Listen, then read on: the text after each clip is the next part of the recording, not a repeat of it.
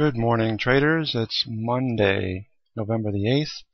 Just a quick update on the S&P 500 and my positions going into this week.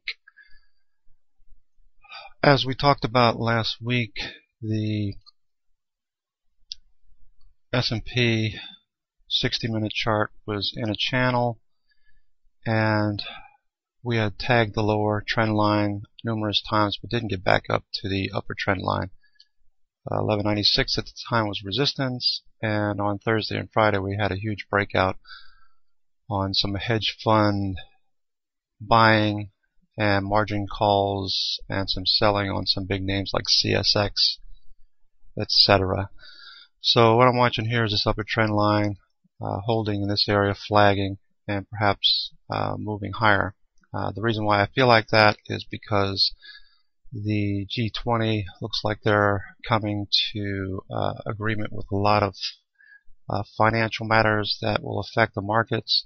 The dollar is moving lower and continues to be in a downtrend. The banks are looking a lot better, and the mortgage mess looks like it's coming to a head. So I don't know why my DX chart isn't updating, but it's definitely moving down and looks to make the market move higher as well. So sorry I haven't had my first cup of coffee yet, but again, this is Cousin Vinny coming to you from Day Trading Radio.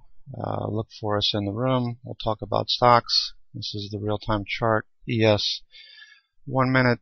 You can see we're moving higher. Pivots right at this area. I'm sure NC Dave has already posted where he thinks S&P will be for the day. Anyway, I need to have a cup of coffee. I can't hardly speak right now.